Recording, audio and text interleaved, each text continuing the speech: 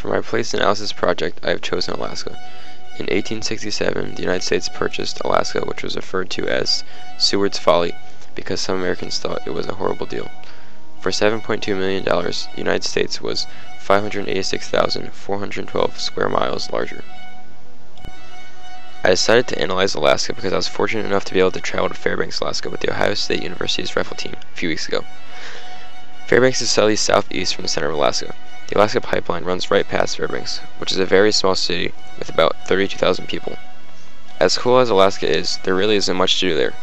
On our free time, we decided to head about 50 miles northeast to the Chena Hot Springs to get in a nice cleanse.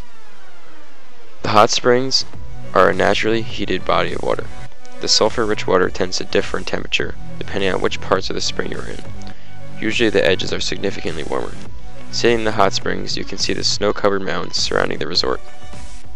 Although there are areas of large mountains all over, Alaska is actually very flat.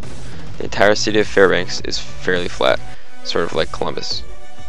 The environment, especially in the winter, is extremely intense.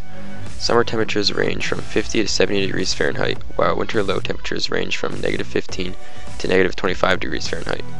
Extreme low temperatures have been known to reach as low as -75 degrees. During our visit, it was surprisingly warm, about 15 degrees.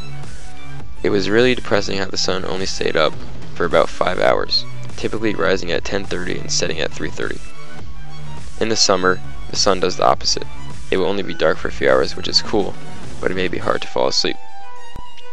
As beautiful as Alaska is, it can be a big risk when it comes to winter living or even gold mining, which occurs during the short summer months. Alaska is loaded with gold buried underground and under old waterfalls and rivers. Some of the gold even washed out into the Bering Sea near Anchorage. In 2009, about 800,000 ounces of gold were produced from Alaska. Surprisingly, in Alaska, everything is much more expensive compared to Columbus. At this little cafe we ate at, prices were through the roof. A tiny carton of chocolate milk was $3. Everybody was so unexpected of this. Despite the high prices, the breakfast was still delicious.